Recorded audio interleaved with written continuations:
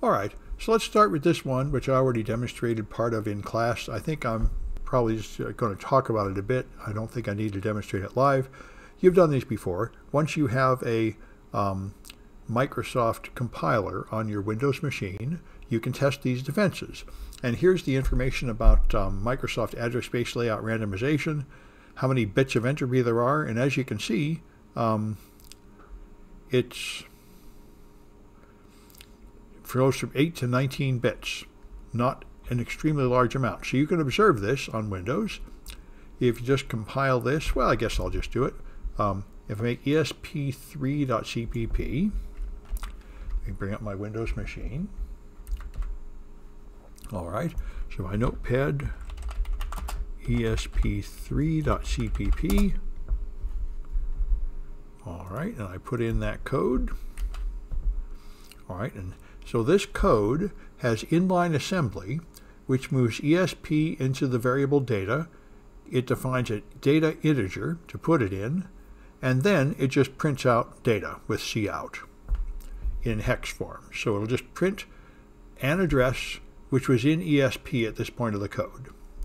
So I save that, and let me get to my instructions, shove them over to the side. All right, so I'm going to compile it normally, save and close.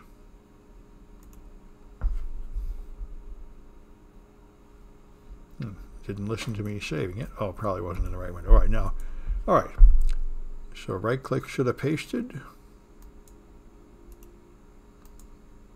All right, maybe it's going to act up again. Copy.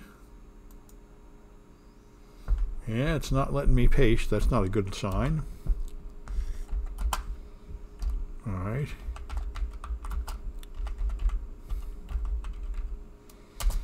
All right, there it compiles. No, unexpected end of file. All right, let's see what's going on. Oh, somehow a character ended up there. Save that. Control S. Oh, the S somehow turned into there. Okay. Let's try that again. No, not that. CL/EHSC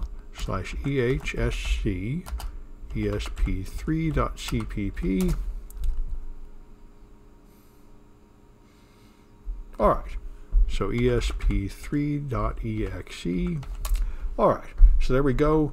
That's printing an address. And every time I run it, I get a different address. So that's address space layout randomization. Every time you run the program, it randomly moves it in memory. So you can compile it without address space layout randomization by linking it with dynamic base no, and then every time you run it, you'll see the same value. So you can test the randomness here, and I wrote a project here. You can go through it. You can do 5 of them, and you'll see the 5 different values. You can run it 10,000 times, and then run it and put that in a file called 10k.txt. You'll have 10,000 supposedly random values, and then you can run a little Python program to check it out.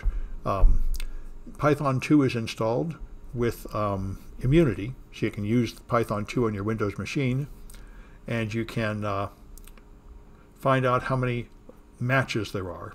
And you'll see how many lines match this one value, 19FF, and you'll see there are a few that are close to what you get with address space layout randomization turned off. So if you tried an exploit 10,000 times, you'd get a value very close to the unprotected value. What is end 1 in the program? End 1? Oh, end L probably. Yeah. Let me go back to the program. Yeah, this is end L. That's just the end of a line. I think it's basically a carriage return or a line feed.